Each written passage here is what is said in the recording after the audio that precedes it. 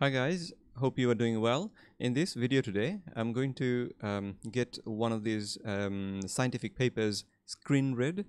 So the title of this paper is Review of Under-Recognized Adjunctive Therapies for Cancer.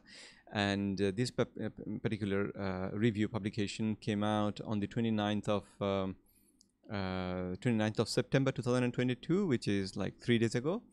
And looking at the content, I think it's a very important article or review paper that people should know about, especially doctors. And because doctors don't have time, they are busy looking after the patients, and they have very little time to actually educate themselves. So I wanted to put it in the audio format as a YouTube video so that they can basically listen to it while commuting to work or something like that. So without further ado, let's go and start. So this is the paper. I have downloaded the PDF and made slight adjustments just so that it's easier for the screen reader to read it out loud. So now I'm going to use the read aloud feature of Microsoft Edge browser to read this paper. So let's start. URL https://www.mdpi.com/2072-6694/19/4780. Simple summary. This review presents cancer and primary care providers with an overview of underappreciated adjunctive measures that may improve their patients' quality of life and survival. This is not a comprehensive review, but adjunctive recommendations, which may be easily addressed by the provider and acceptable to the cancer patient. These include exercise, diet, stress reduction techniques, recognition and management of sleep problems, advice on smoking cessation, and use of selective nutraceuticals and pharmaceuticals as adjuvants. In addition, patients may be more compliant if suggestions and referrals are made by their trusted providers. Abstract. Patients and providers may not be aware that several adjunctive measures can significantly improve the quality of life, response to treatment, and possibly outcomes for cancer patients.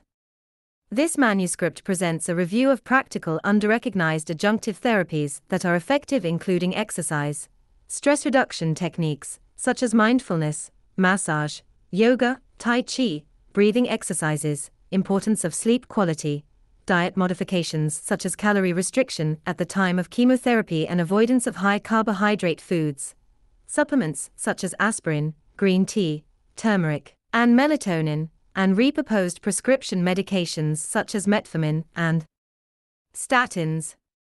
Each recommendation should be tailored to the individual patient to assure no contraindications. 1. Introduction. After a patient has been diagnosed with cancer, treatment is usually initiated with chemotherapy or radiation therapy, and adjunctive therapy may not be considered. An adjunctive therapy is one that may improve quality of life and/or survival, and should be unlikely to cause harm. A recent survey of members of the American Society of Clinical Oncologists identified that most respondents agreed with the importance of exercise, weight management, and diet recommendations for cancer patients. However, only 19 to 23% of oncologists refer patients to an exercise program or REF1. A 2017 systematic review concluded that exercise is beneficial before, during, and after cancer treatment, across all cancer types, and for a variety of cancer-related impairments. Moderate to vigorous exercise is the best level of exercise intensity to improve physical function and mitigate cancer-related impairments, too. Now, multiple medical societies consider exercise as medicine. Unfortunately, unless the individual had previously established an exercise routine, just advising them may not be sufficient, and a referral to an exercise program is necessary. This review highlights the importance of all types of exercise, and other unappreciated adjunctive therapies such as stress reduction techniques, including meditation or mindfulness, breathing exercises, massage, good sleep hygiene, melatonin, turmeric, green tea, diet modifications, and reproposed medications for cancer patients. Some cancers are known to have a high recurrence rate, typically related to the presence of residual cancer stem cells or REF3, which can be modulated by some of the therapies discussed here. It is important for the oncologist as well as the primary care provider to be knowledgeable regarding these adjunctive therapies and be willing to recommend them, as well as using targeted chemotherapy agents. 2. Exercise as cancer therapy. 2.1. Exercise recommendations. The recently published American Society of Clinical Oncology guidelines now clearly recommends that oncologists should encourage patients undergoing active treatment with curative goal to conduct regular aerobic and resistance exercise because of the beneficial evidence for REF4. Specific guidance for patients with advanced cancers necessitates further research. REF4. Another systematic review and meta-analysis demonstrated that exercise could significantly reduce mortality in patients with cancer. REF5.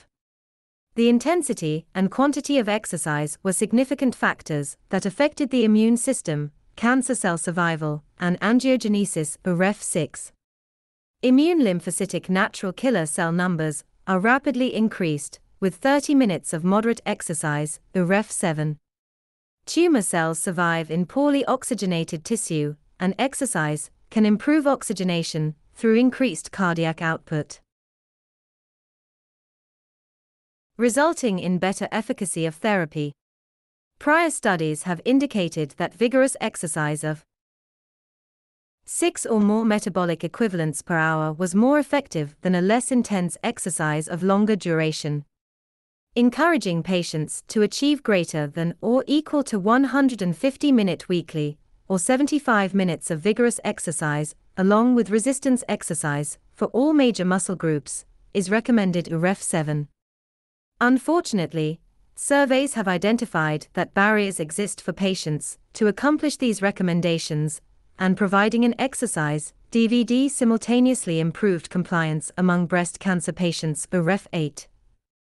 An 1-week randomized trial involving head and neck cancer (H&C) patients receiving chemoradiotherapy comparing structured to conventional exercise recommendations showed a statistical improvement in quality of life, less fatigue and maintenance of functional capacity among the structured group. REF9.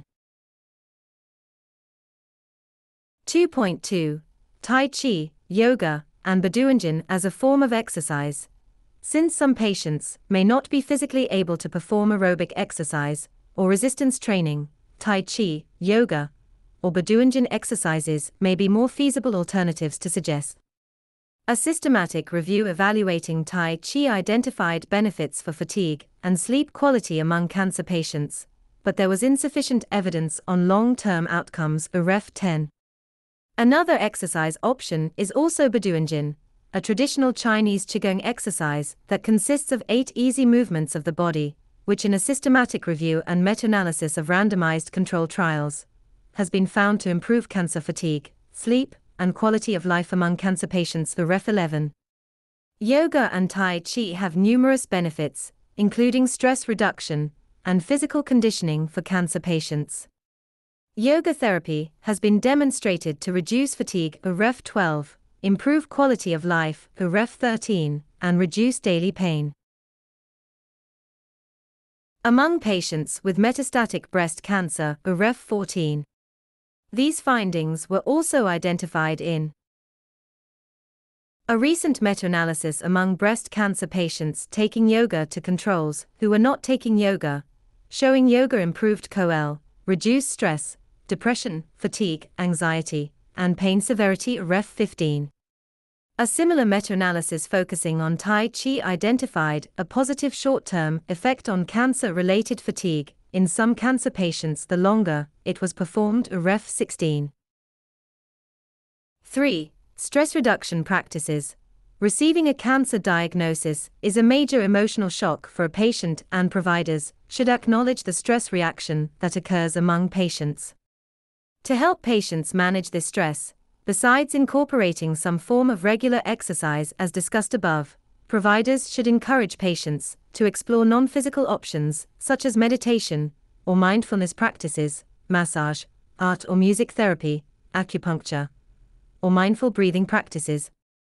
Each of these has beneficial effects, and one or more may appeal to the patient. Providers should be willing to refer the patient for counseling or therapy as requested by the patient's preference. Stress associated with a cancer diagnosis may activate both the sympathetic nervous system and the hypothalamic pituitary adrenal axis. These activations may result in the release of glucocorticoid hormones that contribute to the progression of cancer, Ref17.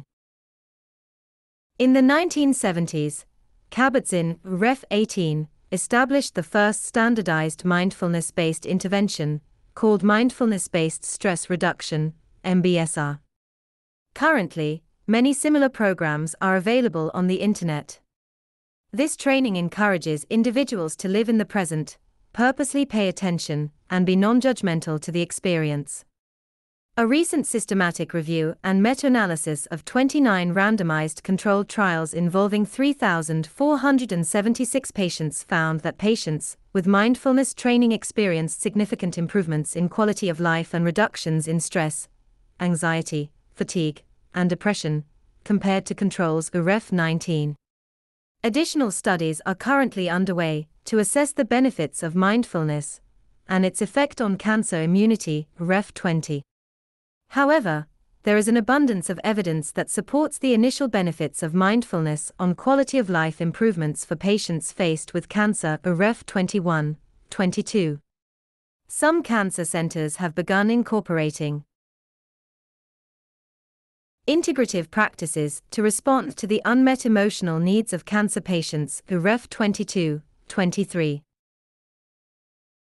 Examples of practices that are incorporated after a consultation with patients may include massage, acupuncture, MBSR counseling, art and music therapy. Clinical practice guidelines on the evidence-based use of such practices during and after breast cancer treatment is now available for reference, Ref24. Both acupuncture treatment and massage therapy were each found to significantly reduce stress and pain among cancer patients, Ref23. Although there are limited references regarding the effectiveness of art or music therapy, a recent systematic review concluded benefits of both therapies for breast cancer patients for improving quality of life and emotional well-being, Ref24-25. There are several different techniques on mindful breathing practices that have been shown to help reduce stress or anxiety and depression. Examples include diaphragmatic breathing, Ref26, Sudarshan Kriya. Yoga, SKY, breathing, Ref27, and mindful breathing, a technique that requires a patient to sit upright and for 5 minutes, 3 times daily focus only on their breathing, Ref28. This simple practice of recentering their mind if it wanders has been shown to significantly reduce stress. 4. Management of sleep disturbances as an adjunctive cancer therapy. Although management of sleep disorders may not be considered an adjunctive therapy, any therapy that aids the primary goal of helping to treat the cancer patient is an adjunctive therapy. Unfortunately, many providers may not recognize the importance of sleep regarding its effect on the immune system and therefore its effect on cancer survival. A systematic review by Santoso identified insomnia, hypersomnolence, and sleep-related breathing disturbances among HNC patients were common before, during and after treatment, Ref29. Reviews using the Pittsburgh Sleep Quality Index, PSQI, sleep study survey, identified that 69% of patients with cancer experienced poor sleep, Ref30, and close to a third of HNC patients have either persistent or worsening sleep problems, Ref31.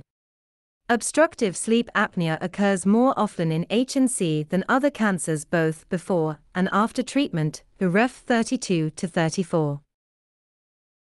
The importance of sleep in the survival of patients with cancer has not been adequately studied, but a recent review of how sleep affects the immune system supported the hypothesis that poor sleep could lead to unfavorable outcomes, Ref 35. The 2017 Nobel Prize in Physiology and Medicine was awarded for the discovery of the molecular mechanisms that control the circadian rhythm Ref 36, which is critical for normal cellular function.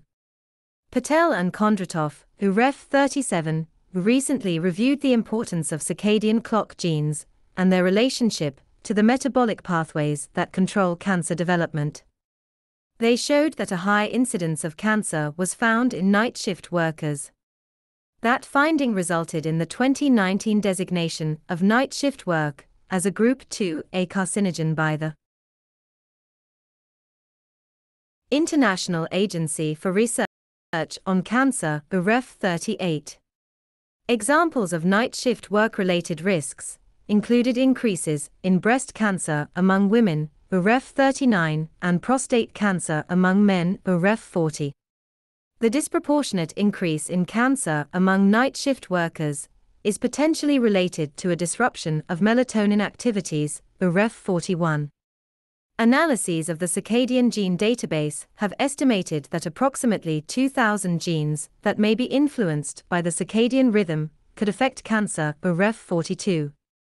The epidemiological study of prostate cancer, EPICAP, was a population-based, case control study specifically designed to investigate the role of environmental and genetic factors in prostate cancer. A recent analysis of circadian gene variants in the men enrolled in EPICAP identified specific circadian genes associated with aggressive prostate cancer among night workers, Ref 43. Liu et al., Ref 44, presented a comprehensive analysis of how some cancers affected the circadian clock. Patients often complain of disordered sleep after initiating chemotherapy. Savard et al. Confirmed that progressive sleep impairments occurred with repeated chemotherapy, based on wrist actigraphy recordings from patients with breast cancer, Ref 45. In a prospective cohort study to determine whether chemotherapy could impair melatonin production, Li et al. Ref 46 examined 180 women who underwent adjuvant chemotherapy for breast cancer. They examined first morning urinary melatonin levels and sleep-wake activity, rhythms, and patterns.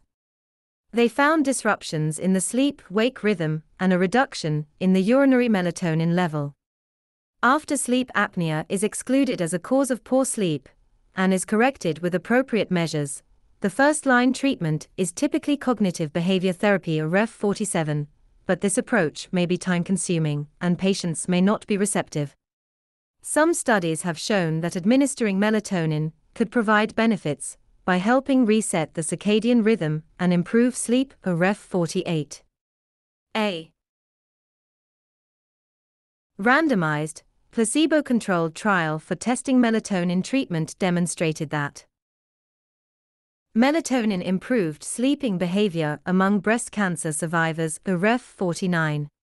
The dose of melatonin that a patient needs to have restorative sleep may vary from 0.5 mg to 20 mg depending on how melatonin is metabolized by that individual.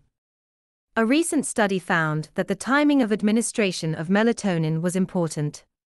The survival benefit among patients with advanced non-small cell lung cancer was only seen with melatonin administered in the evening and among those whose sleep had normalized, Ref 50.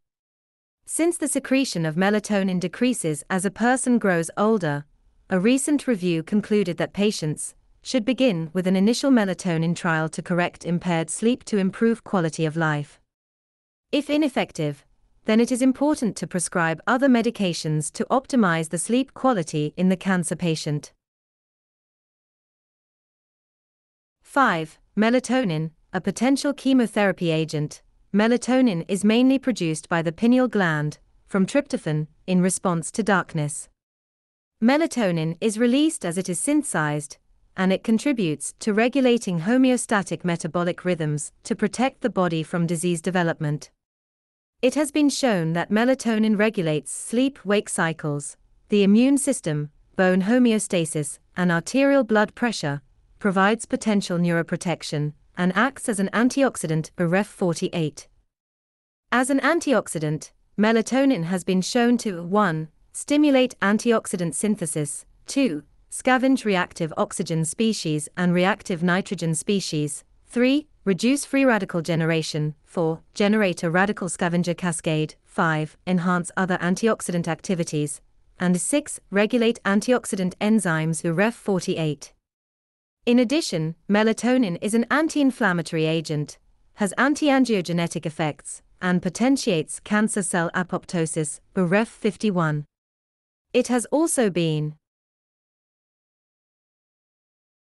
shown to potentiate the actions of other antioxidants and chemotherapy agents, Ref41-48. Extensive studies have focused on the potential beneficial effect of melatonin in H&C patients, Ref52-55. Gonzalez et al., Ref56, reviewed 17 clinical trials and analyzed the anti-angiogenic effects of melatonin. Positive effects included longer survival times, less severe side effects, and better quality of life. Melatonin dosages were 10 to 20 milligrams, given 1h before bedtime. A recent study using 20 milligrams of melatonin after neoadjuvant chemotherapy for locally advanced oral squamous cell carcinoma found a decrease in the expression of MIR210 and CD44, followed by a decrease in the percentage of the residual tumor, but not significant, p equals 0.114, Ref57. A comprehensive review of the clinical trials using melatonin as adjunctive therapy and the biological effects of melatonin has recently been published and discusses the limitations that need to be addressed going forward with clinical trials utilizing this medication for cancer therapy, Ref45, 46, 49, 58. The safety profile of high doses of melatonin has recently been reviewed. The most common adverse events were tiredness, dizziness, drowsiness, fever, headache, and diarrhea, which were also present in study control groups, Ref59. 6. Diet. 6.1. Overview of recommendations for diet after cancer diagnosis. While randomized prospective dietary trials are limited, there is some evidence that suggests patients diagnosed with cancer can improve their future health by following a careful, well-balanced diet. A recent review demonstrated this effect by evaluating food frequency questionnaires. They identified significant reductions in the risks of 10-year cancer-specific and all-cause mortality among patients with cancer that followed dietary recommendations, compared to controls. Diets were evaluated with the Healthy Eating Index, HEI, 2015, the alternative HEI2010, the alternate Mediterranean diet, or the dietary approaches to stop hypertension scores, Ref60. Table 1 outlines the recent basic dietary recommendations for reducing the risk of cancer recurrence, Ref61. Table 1. Dietary recommendations from the World Cancer Research Fund and the American Institute for Cancer Research, Ref61. Increase whole grains, fruits, vegetables, beans, nuts. The goal is to exceed 30 gm fiber per day and 5 portions of fresh fruits or vegetables daily. Reduce fast foods and processed foods, which may be high in simple carbohydrates and fat, sugary drinks, red meat, to maximum 3 portions a week, and avoid processed meats. Limit consumption of alcohol. Overall goal: reduce weight to normal BMI and avoid weight gain. 6.2. Ketogenic diet therapy for cancer. The benefit of a ketogenic diet may be due to the Warburg effect in cancer cells, Ref62, 63, which results in the predominant utilization of glycolysis and little or no ability to utilize ketones. It also has a physiological effect on the nervous system, circadian clock, metabolism, immune system, and may increase the diversity of the microbiome. Ref 62, 63.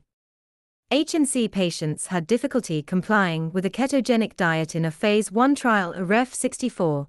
But an interim analysis of the KetoComp study NCT 025-16501 showed a ketogenic diet in H&C patients helped maintain body weight and skeletal mass. Ref 65.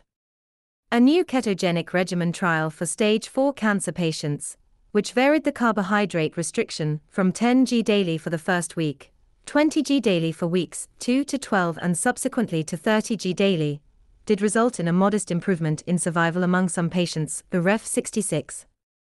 Although Romer et al. Concluded that evidence is lacking on the clinical efficacy of ketogenic diets for cancer due to the poor adherence, heterogeneous results, and methodological limitations of the trials reviewed. Ref 67. Gemal et al. Recently reviewed the therapeutic potential of the ketogenic diet for patients with breast cancer. Ref 68. Human studies confirming benefits are limited by small patient numbers, high patient dropout rates, or retrospective case study designs. It is reasonable, however, to review the benefits of this diet among cancer patients and provide a referral to a dietitian if requested. 6.3. Short-term fasting prior to chemotherapy. Recent studies and reviews have demonstrated that short-term fasting, either immediately before each cycle of chemotherapy or intermittently, reduced chemotherapy toxicity. Ref 69 to 73. Intermittent fasting during chemotherapy could potentially improve treatment-related side effects, insulin sensitivity, chemotherapy effectiveness, and quality of life. Ref 74. Further research is ongoing, but patients should be at least advised about this option and encouraged to consider short-term fasting when motivated. An example of fasting before a chemotherapy cycle would be a restriction of less than or equal to 200 calories for each 24H cycle, during the period from 48H before to 24H after chemotherapy. Ref 72. 6.4. Duration of fasting and cancer recurrence. Marinak et al. Reviewed the effects of different durations of nightly fasting on breast cancer recurrence among 2,413 women without diabetes. They found that fasting less than 13H overnight was associated with a higher risk of recurrence. Ref 75. 7. Smoking. Effective smoking and response to chemotherapy. Patients should be encouraged to stop smoking for multiple reasons. Numerous studies have shown that smoking has an adverse effect on the efficacy of chemotherapy. Ref 76. Patients with lung cancer who continue to smoke have a reduced life expectancy compared to patients who stop smoking. Ref 77.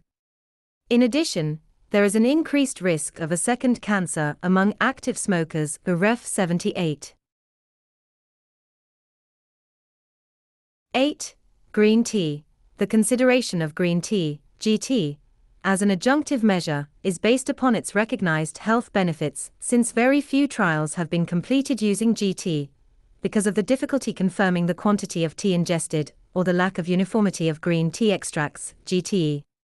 The information presented here is the current knowledge about how green tea affects cancer cells, and has the potential to be effective for cancer treatment. 8.1. Background. Green tea, GT, contains elevated levels of catechins, also known as soluble polyphenols, which represent between 30 and 42% of the dry weight. Ref 79. For centuries, Eastern cultures have recognized the health benefits of GT, and recent studies have identified its ability to kill cancer cells and prevent cancer without harming normal cells. Ref 80. However, Western physicians have not widely adopted GT for use in therapy regimens. Several epidemiologic reviews have confirmed an inverse relationship between GT consumption and cancer incidence. A cup of GT contains 10x the amount of epigallocatechin gallate, EGCG, a bioactive catechin, found in a cup of coffee, Ref 81. Research studies have demonstrated that T catechins peak in the plasma within 1 to 5 H and have a half-life of 2 to 10 H, Ref 82. Multiple servings of GT daily enhance tissue accumulation by 4-9x, Ref 83. The importance of GT consumption is reflected in the ancient Chinese proverb, better to be deprived of food for 3 days than tea for 1 inch, Ref 80.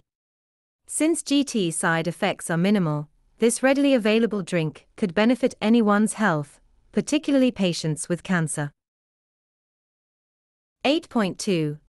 Mechanism of GT effect on cancer cells, Ref 84 to 90. In 1987, it was first recognized that GT catechins inhibited the lung cancer tumor promoter in the TNF gene, Ref 83. The benefit of GT is thought to be derived from EGCG and a combination of other catechins. There are comprehensive reviews available on the potential molecular targets and signaling pathways involved in the GT effects on cancer cells, Ref 84 to 89. Most of these effects are summarized in Table 2. Table 2. Major effects of green tea catechins on cancer cells, not all inclusive. Induces cellular apoptosis, cellular necrosis, cell cycle arrest. Impacts cell morphology, protein synthesis. Inhibits metastasis, angiogenesis, proliferation, DNA methylation, immune checkpoint proteins, transcription and translation of genes that encode stemness markers, spheroid formation in stem cells, glutamine dehydrogenase and other enzyme pathways. Other effects: anti-inflammatory, antioxidative, and pro-oxidative effects.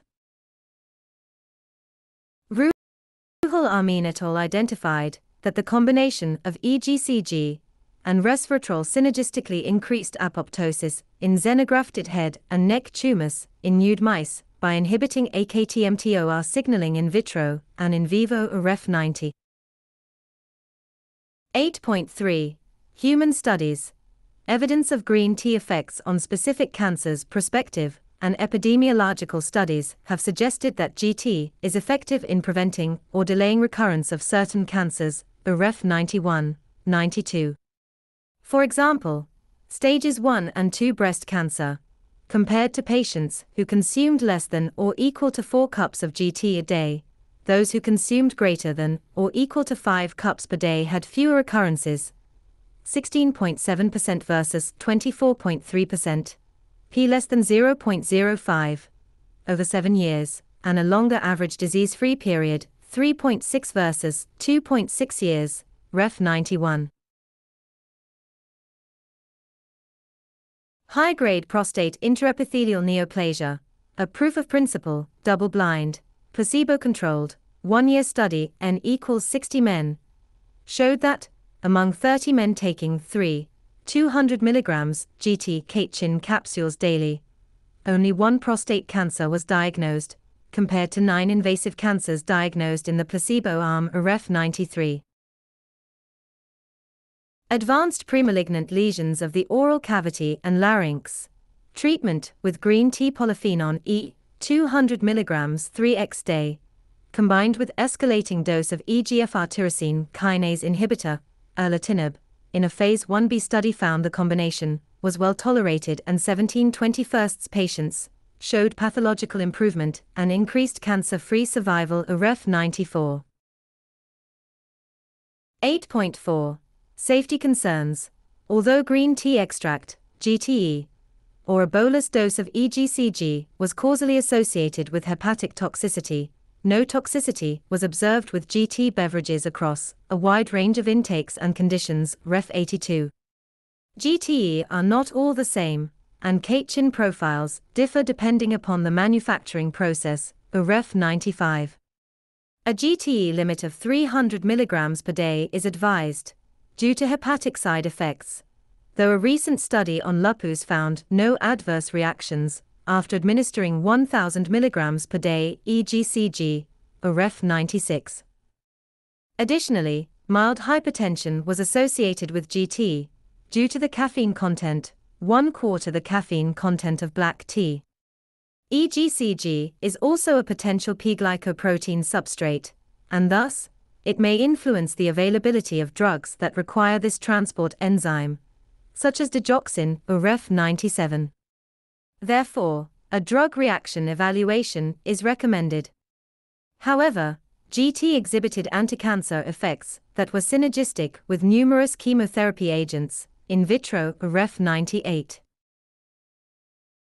Japanese loose-leaf GT has almost twice the EGCG content as Chinese tea, or Ref99. The majority of EGCG is extracted in 160 to 180 degrees Fahrenheit water after 3 to 4 minutes. Longer brewing may cause catechin degradation, or Ref100. It is universally accepted that brewing loose-leaf tea provides more benefits than tea bags. Evaluation of potential drug-drug reaction with GT should be performed prior to recommending green tea consumption to a patient. If there is no contraindication, then the interested patient should be encouraged to consume at least 1000 cc of green tea daily throughout the day for the optimal antineoplastic benefit. 9. Curcumin or turmeric. For centuries, Asian cultures have recognized the medicinal properties of turmeric, curcuma longa, a cooking spice. In cancer, turmeric has antioxidant, anti-inflammatory, anti-angiogenic, chemosensitizing, and apoptotic properties, Ref 100 and 1102. Multiple studies have demonstrated the effects of turmeric against cancer cells in vitro, Ref 103 to 105, and a recent review by Kabir discusses the effectiveness of newer formulations of turmeric against multiple cancer types, including HNC, Ref 106. Because turmeric absorption is poor, recent research has focused on how to incorporate turmeric into chemotherapy, Ref 107 to 109. Fargadani and Naida reviewed recent studies and human trials on curcumin effects in breast cancer, Ref 110, and Chen reported that curcumin analog Ho3867 activates JNK1, 2 signaling in human oral squamous cell cancer cells, Ref 111. Several meta-analyses and controlled trials have identified the effectiveness of different formulations of turmeric for control of treatment-induced oral mucositis among HNC patients, Ref 112 to 114. There are no known significant side effects of curcumin. Rarely patients may rarely report various complaints, such as flatulence, diarrhea, nausea, constipation, tongue redness, tachycardia, or yellow stools. However, curcumin may interact with cardiovascular agents, antibiotics, antidepressants, anticoagulants, chemotherapeutic drugs, and antihistamines, Ref 115. It is usually recommended for better absorption, for it to be taken with food containing fat. 10. Aspirin. The anti-cancer effect of aspirin was first recognized by Gassick et al. In the 1970s, Ref 116. Petrono and Rocca reviewed studies on aspirin for preventing and treating gastrointestinal cancer. They demonstrated that aspirin significantly reduced cancer incidence and mortality, Ref 117. Multiple prospective studies are currently ongoing on the use of aspirin as adjunctive therapy for cancer, because its effects include blunting proliferative signaling, restoring growth suppressors, modulating immune cells, inhibiting telomerase, which reduces cellular immortality, reducing inflammation, impending invasion and metastasis, restricting angiogenesis, inhibiting genome instability, and reversing energy metabolism reprogramming, Ref 118. Elwood recently completed an extensive review of published observational studies where aspirin was administered to cancer patients and identified a potential 20% reduction in mortality among aspirin users, Ref 119. However, a Danish national cohort study of patients with head and neck squamous cell cancer did not find an overall survival benefit from aspirin use Ref 120.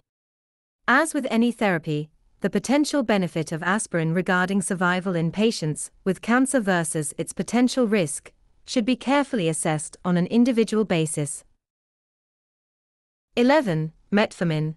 Metformin is being extensively studied as adjunctive therapy for cancer, Ref 121 to 125. The molecular anticancer effects and clinical trials for cancer using metformin have been recently reviewed by Bachinska et al. Ref 126 and Suri et al. Ref 127. Metformin was also shown to reduce chemobrain Ref 128. Currently, the most pressing question is whether metformin might be effective and safe for patients without diabetes. A recent systematic review and meta-analysis found that, among patients without diabetes who were treated for breast cancer, metformin improved overall survival by 65%, compared to those who did not receive metformin Ref 129. However, another trial showed that 2,000 milligrams of metformin increased the side effects and worsened the outcomes, compared to the conventional therapy for unresected, locally advanced non-small cell lung cancer Ref 130. Moreover, metformin showed no added benefit in a randomized phase 2/3 study that compared paclitaxel, a carboplatin, a metformin to paclitaxel, a carboplatin, a placebo, as initial therapy for stage 3, IVA, IVB, or recurrent endometrial cancer, Ref 131. Ongoing studies aim to identify the types of patients who might benefit from metformin. Metformin therapy has been found to be safe when used for other non-diabetic conditions including obesity, Ref 132, rheumatoid arthritis, Ref 133, and for women with metastatic breast cancer, Ref 134, although there was insufficient evidence of the benefits on survival. Limiting side effects of metformin are predominantly gastrointestinal. A careful review of potential drug reactions with planned chemotherapy or treatment is recommended. 12. Statin therapy. Statins were recognized in the 1990s as effective anti-cancer agents, but their use as adjuncts for patients with cancer remains controversial and consequently has not been approved as a cancer therapy. Research and in vivo studies have demonstrated mixed results. A provider considering adding a statin as adjunctive therapy should carefully review the most current literature regarding the chemotherapy agent that is being used and the possible adjunctive statin. This is an area that is receiving a great deal of attention and research. An inverse relationship between statin use and the incidence of head and neck cancer was found in an analysis of a large population database in Taiwan Ref 135. Bourguignon et al. Concluded that statins may be beneficial by reducing side effects from chemotherapy, the radiotherapy, and improving survival based on the results of HNC trials Ref 136. A 2020 review by Matusewicz et al. Ref 137 suggested that statins may be beneficial for treating metastatic cancers due to their inhibition of the epithelial mesenchymal transition. In this transition, cancer cells gain metastatic abilities and may become multipotent mesenchymal cancer-like stem cells. Statins have inhibited this activity in prostate, ovarian, breast, and esophageal cancers. In addition, because statins inhibit HMG-CoA reductase, the rate-limiting step in cholesterol synthesis, they limit the production of mevalonate. Mevalonate produces coenzyme Q10, which is an important electron transporter in the electron transport chain. Statins will lower CoQ10 levels and cause abnormal mitochondrial respiration, loss of antioxidant protection, and increase apoptotic cell death, Ref 138. Mevalonate also gives rise to acetoacetyl-CoA, an activator of pro-inflammatory macrophages, Ref 139. Seckel reported, however, that although pravastatin was well tolerated with standard chemotherapy treatment for small cell lung cancer, there was no benefit in outcome Ref 140. Whether the statin is hydrophilic or lipophilic may be